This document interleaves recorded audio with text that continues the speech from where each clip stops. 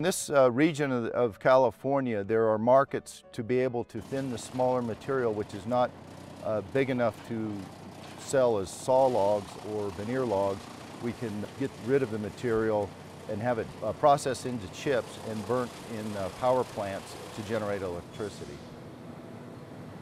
Burning waste wood and other biomass to make electricity recycles carbon recently absorbed from the atmosphere.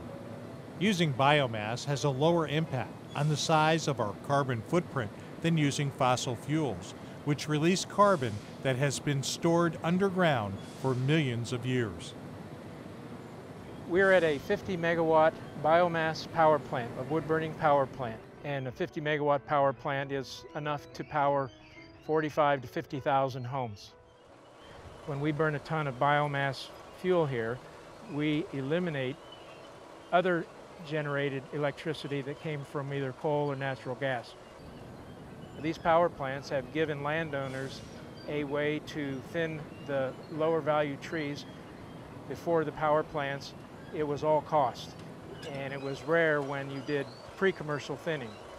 What we do for the timber industry, they can thin their lands, and if it happens on a large enough scale, both on private and public lands, over time the landscape should become more adaptable to fires. We aren't going to eliminate the fires, but we might be able to eliminate the severity of fires.